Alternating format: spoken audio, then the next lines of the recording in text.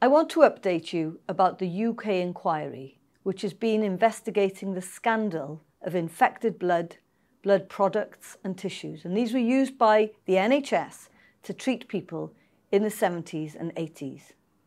Tragically, thousands of people were infected with hepatitis C and HIV.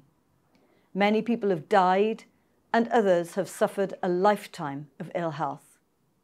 This is the worst treatment scandal in the history of the NHS.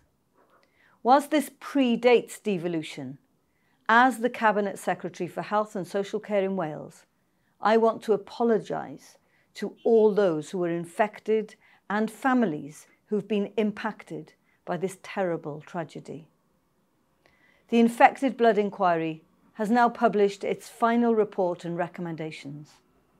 I want to thank the Chair of the Inquiry, Sir Brian Longstaff, and his team for all their work. And I want to thank all those who gave evidence about their personal experiences and their families.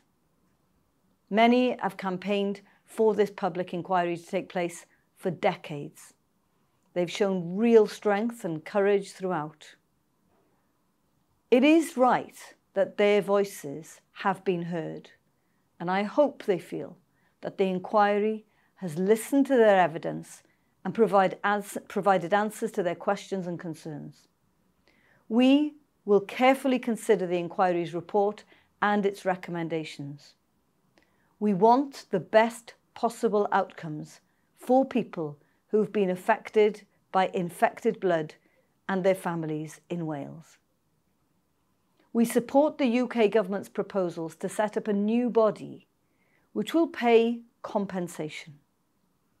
And we'll continue to work with the UK government to ensure that Welsh beneficiaries and their families receive compensation as the inquiry has recommended.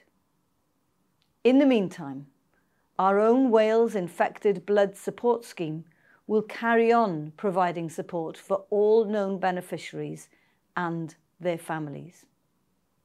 For people who believe they may have been infected before 1992, we've worked with the Welsh Blood Service to help answer any queries you may have.